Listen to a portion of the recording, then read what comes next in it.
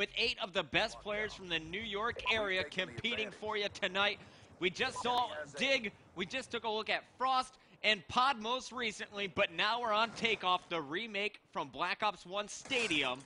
And this is one extremely fun map for all kinds of game modes. And tonight, we're going to be kicking things off on Takeoff with some domination. Revan, how do you win this game mode?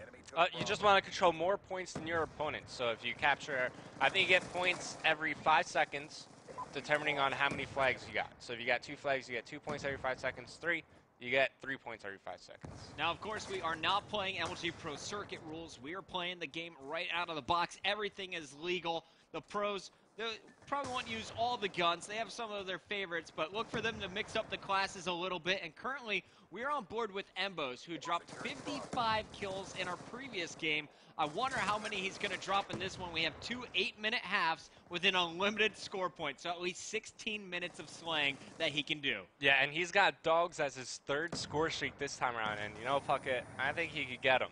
I like it. Also, I was flipping through. I saw Replays is playing for a Swarm. I assume Sender is going for another one. Remember, Sender was just 1 kill short on Pod from getting his Swarm.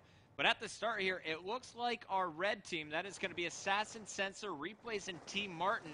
They lost game 2 and 3, but they're in the lead 30-18, currently down 2 flags to 1.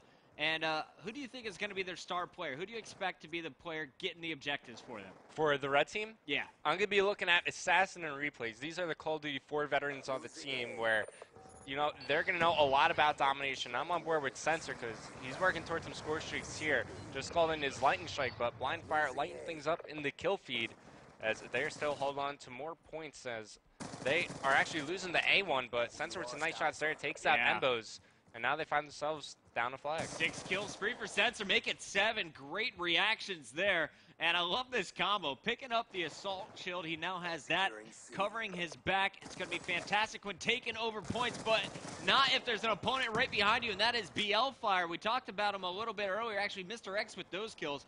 Meanwhile, though, BL Fire from the top windows is on a 6 kills free. Let's show off this position. This is where I played from last night, and I got a 12 kills free pretty darn easily. So many different angles you can take from the top here, and there's also quite a bit of cover, surprisingly. Puckett, are you okay?